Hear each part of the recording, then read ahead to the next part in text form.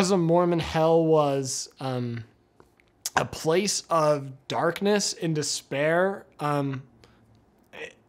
For the sons of perdition, hell was a place of being cast out of the presence of God, of darkness and despair. And in a looser sense, hell was any part of heaven that people would not be able to progress throughout all eternity because they would be stopped. Heaven, as a loose term, was a place that everybody would go to, except for sons of perdition.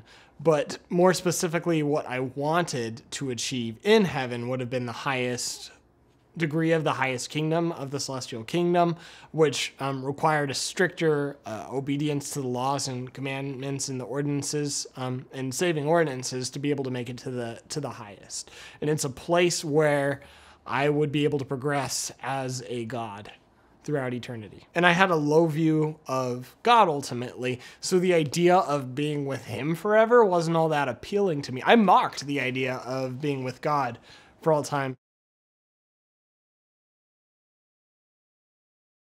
Hell is the place where God's wrath is poured out on those who haven't been made right with him. It's a place reserved for despair and destruction and misery for all those who curse God and reject him.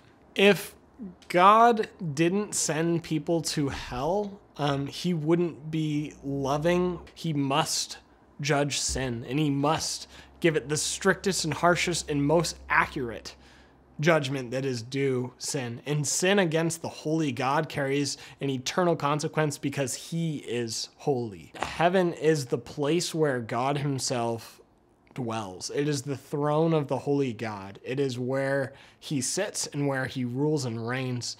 And it's where I will be worshiping God with my brothers and sisters throughout time and eternity. Now knowing the God of the Bible, I want to spend eternity with him. He's all knowing, he's all wise, he's all loving.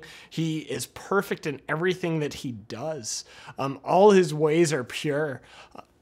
They're past my understanding. They're past my finding out. The greatest riddle can't compare to the wisdom, and how unsearchable are the depths and the wisdom of God. As a Christian, there is no condemnation for those in Christ Jesus. I don't have to fear judgment, and I don't fear judgment because I will stand before God, not on my own righteousness, but on the righteousness of Christ.